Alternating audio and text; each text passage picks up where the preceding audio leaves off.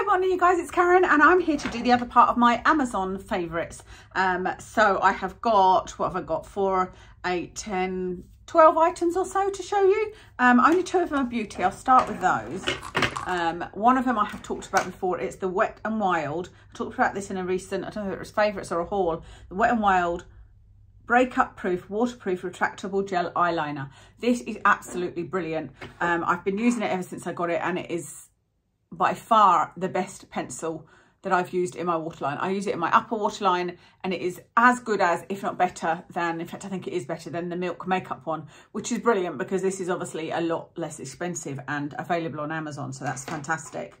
And then you've heard me talk about my NYX brow pencil. I love the NYX brow pencil. We'll always have one of these in stock, and you know, use this when I can't be bothered using a brow pomade or anything. At the minute I'm still loving using that Made by Mitchell set, but for quickness I use this. This one is in taupe.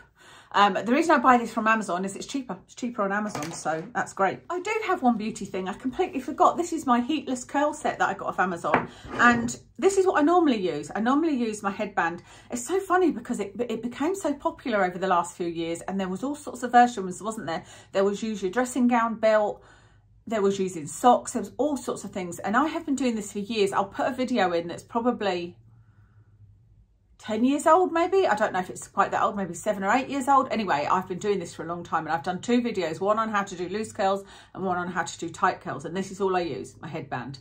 But I wanted to try the headband curls kit, and I do actually really like it. So you get this, which is basically like a dressing gown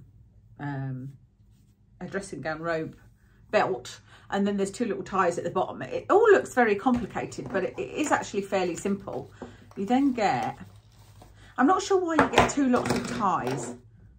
You get 2 scrunchies, and then you also get, is there 2 of those? Yeah, there's 2 of these, and I'm not sure, I don't know whether it's just preference. You get a misting bottle to put the water in, and then you get this, which is to clamp this on. When you start, you kind of clamp this onto your hair. I always do it at the side like that, and then you get your hair and just wrap it round, and then you can either tie it immediately or you can use these to tie it at the bottom.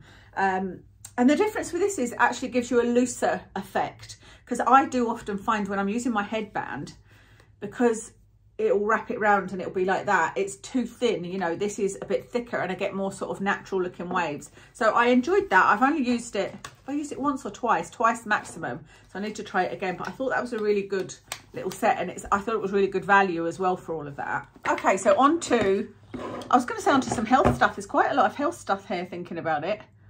Anyway, random, but this is Scotch tape. I've seen a few people on like Instagram and whatnot using this. I started off using the mouth tape. My reason for doing it was I couldn't sleep very well. I suffer from allergies. Apparently I do sometimes snore, says Kev, and I can feel it sometimes, to be fair. Now I do use a nose strip, but I thought I'd be interested to see what happens if I do this mouth taping. And I've read a couple of books on sort of breathing techniques and whatnot, and you know, it's all about how you're supposed to breathe through your nose and the many health benefits. But the mouth tape that I was using is pretty expensive, and I realised actually you only really need a bit of tape from here to here, and that stops you breathing in through your mouth through the night. So I bought this, and I've been using this, and I have to say the results are really good. I feel like I sleep better. I'm still having insomnia problems and whatnot, but I definitely sleep better when I use this. But I've noticed 2 other things that are really interesting. One is that my lips aren't as dry as they usually are at this time of year. And that makes sense, you know, because breathing in through your mouth does make your lips dry. So I'm really pleased with that. But the other thing I noticed is we went on a family walk yesterday, and it's a hill walk that we go on, and we can only really go on it, you know, it depends how I'm feeling basically, because I need to have the energy and the joint health to get up the hill. And I'm always out of breath. I'm listed as having asthma. I don't feel like I necessarily do anymore, but I'm always out of breath, like, you know, getting up the hill. I wasn't yesterday at all, and I was making sure that I was breathing through my nose as I was going up the hill, and I wasn't out of breath. Anyway, all this to tell you about little old Scotch tape. I really like it, and it's great because I can lift it up to drink through the night and then put it back down again and it still stays, it still keeps your mouth shut, you know. Takes a bit of getting used to. Kev's trying to do it at the minute. Sorry, I'm rattling around there. I've just got my electrolytes here. I should go and grab the electrolytes because that's really tasty. And I've heard that some can taste horrible. I don't remember ever drinking any before. Other health things. Oh yeah, supplements. These 3 supplements are great for different reasons. Let me show you this one first. This is biotin, and this is by a brand called Insight.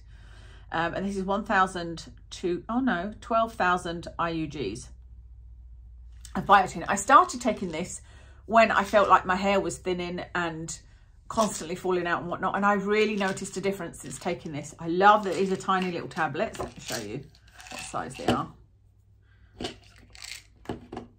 That's how big it is. Let me show you against my fingernail. I know you're not going to be able to see it, are you? Oh yeah. There we go. Tiny little tablets. And I love it when I get a tiny tablet like that because it means I can swallow. I have really bad swallowing problems and I can't swallow tablets unless it's like that tiny. I can't just swallow a paracetamol or whatever. I'd have to eat something and put it in. I have real problems swallowing. And actually the last 3 or 4 weeks I've gone back to having problems with swallowing just my meals and things that I drink. And it's definitely not anything physical. It's psychological. I can actually feel it because I was laughing last week because I said to Kev, I'm really struggling to eat my dinner, but I managed my Kit Kat fine that I had earlier. You know, I didn't have any swallowing problems with that. But yeah, this biotin, I didn't really research this or anything like that, but it has really helped my hair. I definitely feel a difference since using it. And then these 2, these are by Nutrition Geeks. I've got hardly any left in here. This is turmeric, basically. Turmeric, and this is curcumin, ginger, and black pepper. So it's great because it's got the black pepper in, which enhances the turmeric. They are still very yellowing, so I need to grab a wipe in a minute, but that's how big they are. They're about the same size as those other ones, except that this one is thicker. This I sometimes struggle to take, even though it is small, because it starts dissolving on your tongue, you know, so you have to kind of get it the first time, otherwise it starts breaking apart. They're quite sensitive. But I love that they're that small. I think that's really good. And then the other one, I haven't started taking these yet. This is vitamin D3 and K2. And I think when I looked at them, I was going to be able to take them. I've done my pill pots. I've got pill pots that I do for 2 weeks. And I've done them. When I start them again, I'll use this one, but that's how big they are. I think I'm going to be able to take those. They're not too thick. But vitamin D3 and K2, I think that's genius because I actually take a vitamin D in the morning. I should probably take it at night because it can help with sleep. Anyway, I take a vitamin D in the morning and then later on in the day I take a K2. And so to have them both in one tablet and it's tiny, fantastic. I can then just put one in. I think it's a 1 dose. 1 tablet daily with a glass of water. Perfect. Absolutely perfect. So love those. I went and grabbed those electrolytes because I need to buy some more actually because I've not got many left. These are in berry flavour. They have got a couple left at the bottom there and they're called SIS, Science in Sport Hydro with added B vitamins, which is great because B vitamins you can basically have as much as you want because it's water soluble and it will just come out. But yeah, I'm loving the taste of these. Like I said, these ones are berry. I will link them and it's absolutely delicious. I'm not good at drinking water, plain water. I do drink it, but I normally drink flavoured water, but I'm more than happy to drink one with that in. I'm taking electrolytes because if you caught my video over on Life of the Zebra on McDonald's for migraine, you'll understand why the electrolytes, but yeah, it's one way to see if it helps with the migraine. So I'm trying to do that regularly and see if that can ward off a migraine. Okay, what next? Anything else health? This is interesting. It looks like a toilet plunger, doesn't it? And it's such a simple idea and I love it. Did I bring the box through? I should have brought the box through. Hold on a second. Okay, this is what it came in, this pouch, because you've got different sizes for it. If you are afraid of choking yourself or anybody in your household choking, you need to get yourself one of these because it's just peace of mind. And I know some people will be like, that's ridiculous. And part of me feels like it's ridiculous, but I've had a fear of choking. I just mentioned about the swallowing problems and I've had a fear of choking, which I think is why I have the swallowing problems. And there is something that happened that I will talk about one day as a child, but I've got this problem, and I'm scared of choking, and I think that's why sometimes I can't swallow properly, because I think that I'm going to choke on my swallow.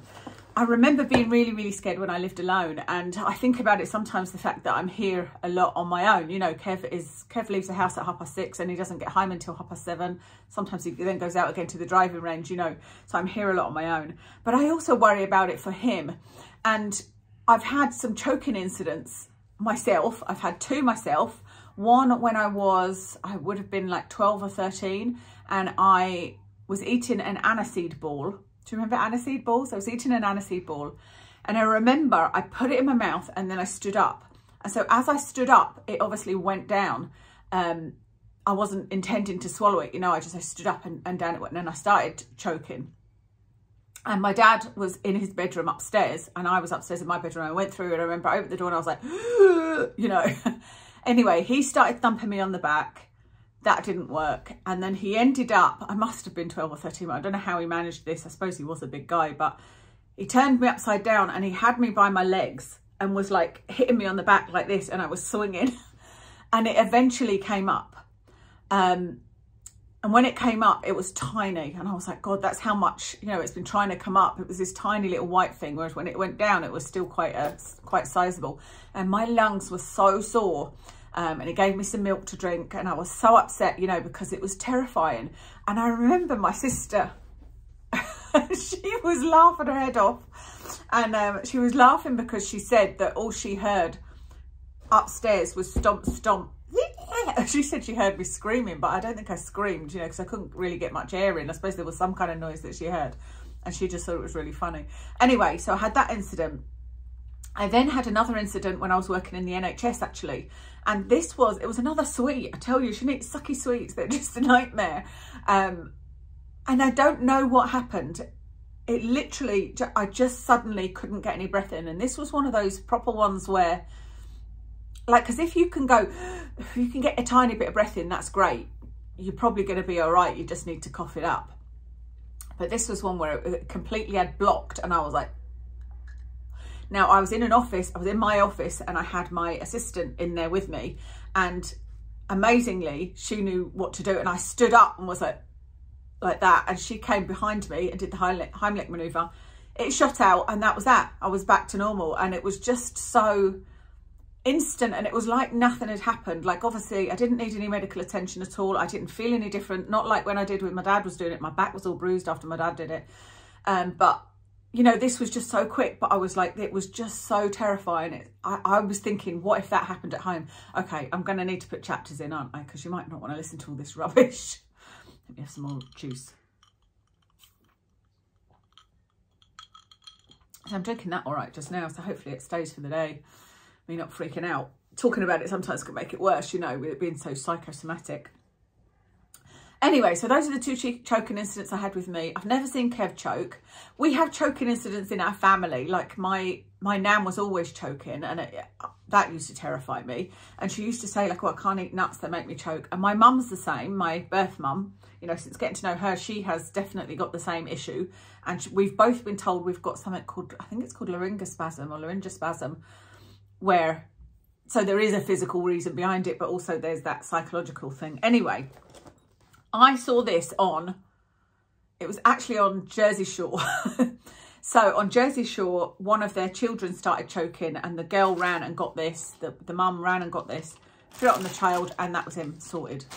Now, looking into this, it is a rescue device, and it is best that you try everything else first, like the Heimlich maneuver, etc. And I've seen a way of trying the Heimlich maneuver on yourself, where you're supposed to like throw yourself against a chair and do that. But I just, from the choking incidents I've had,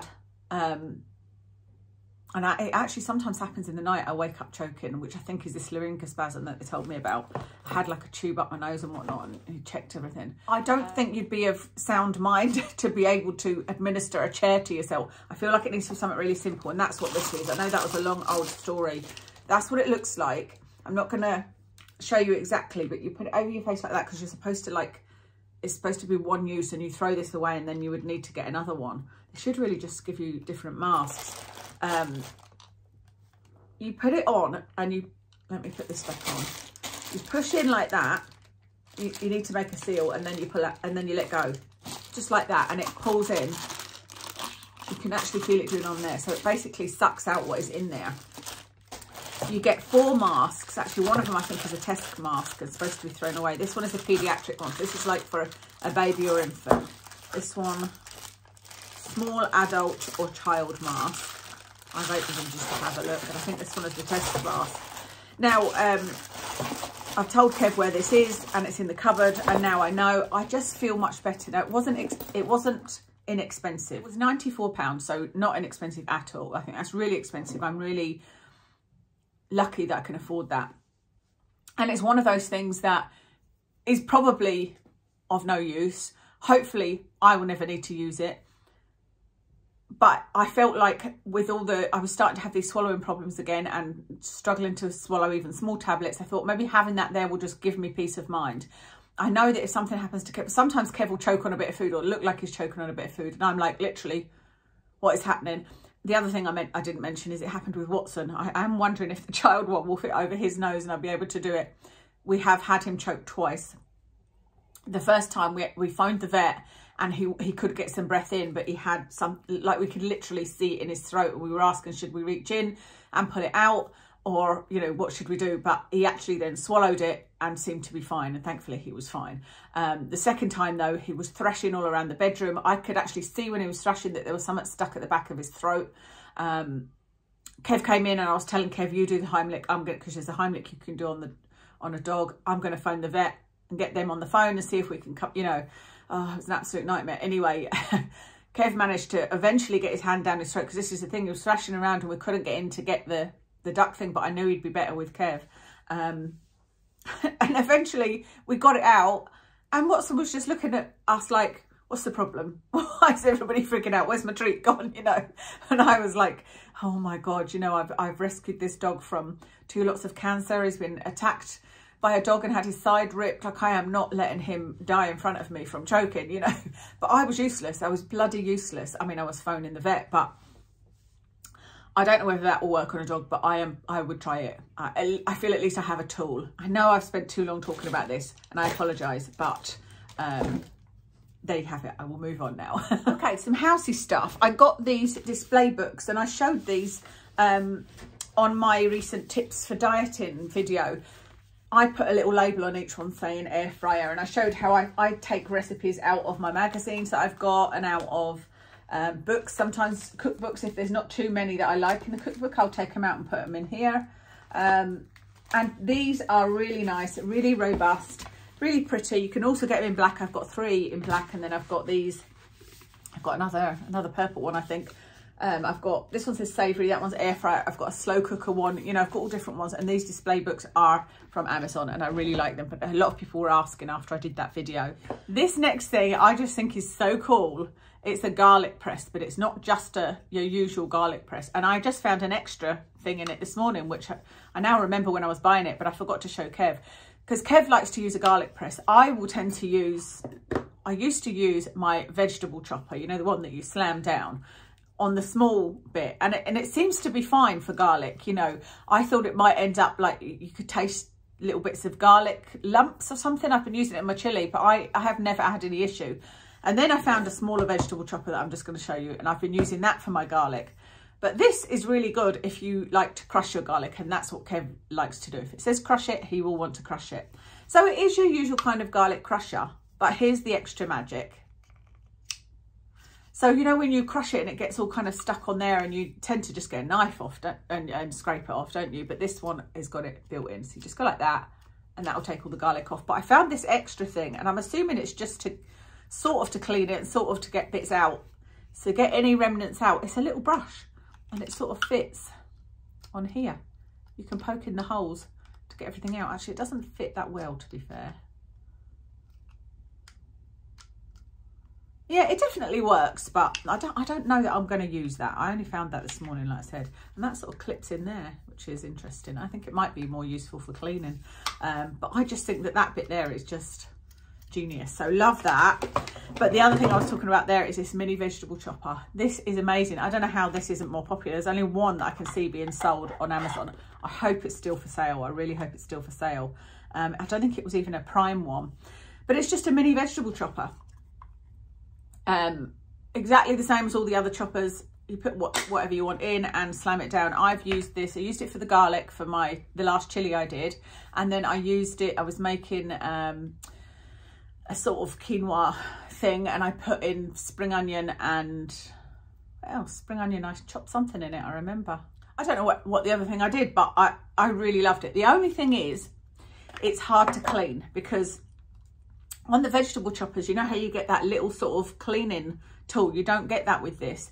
And so in here, I've tried it in the dishwasher, which it does go in the dishwasher. I haven't put this in, just this. And it's come out perfectly fine. I'm guessing. Do you know what? I've just found something extra. Look, you can take that out and that'll get everything off it. Oh, okay. I went to a lot of effort to get all the food out. I can't believe I missed that. Oh, how funny. That's so me. That's so typical me. All right, well, you can ignore what I was going to say. What I was going to tell you was I used, you know, the corn on the cob things that you put either end to chew a corn on the cob. I used the metal bit of that to clean it all. Chili, that's the other thing I did it. Chili and spring onion, chopped it in this and just left it sitting in the fridge until I was ready to use it, and mixed it in with my quinoa and bulgur wheat mix thing.